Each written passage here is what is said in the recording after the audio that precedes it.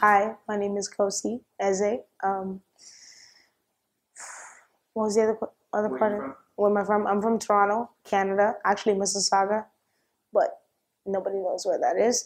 And who do I rep? I represent Warehouse Jacks crew, all the way from Toronto, Canada.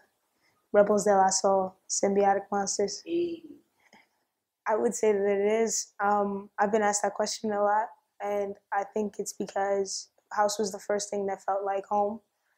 Being from Nigeria, it was the first thing that felt familiar, and I didn't have to learn too much. It felt natural to me, so it felt like home.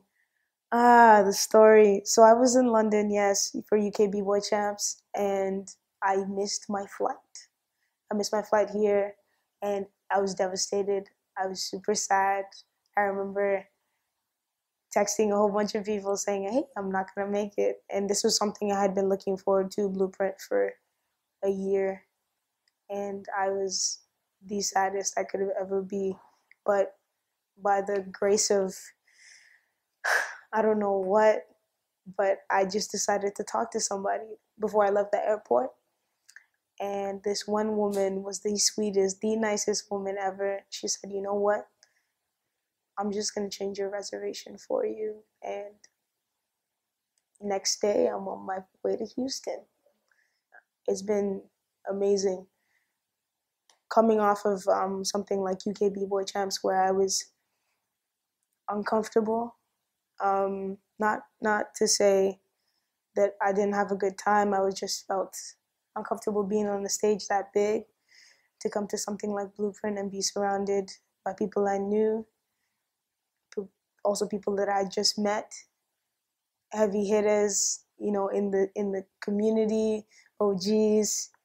I felt like it felt fresh, but it felt good.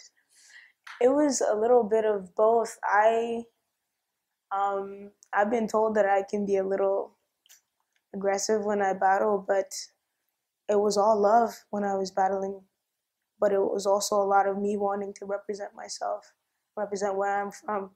Um, Canada is a little bit of an underdog in a lot of things, so I just felt that I had to really bring it. But apparently, a blueprint, we're not underdogs because we've had 4 Canadians win so far. I thought, damn, you did it. You know, you almost didn't make it, but you did it. How did you do it? Um, in the final, I had felt my body giving up a little. I had been through a rough week and a half, um, and I had to really, really dig deep. And there was something else there. It wasn't just me.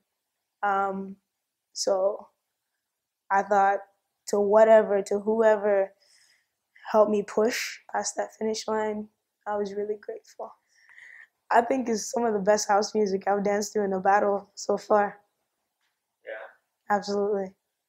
It's definitely gonna change the way that I share with people back home and people wherever I go. This has been a game changer for me. Um, like I said, being in the room with all the people that were here, I want to drop names, but it's really, really changed.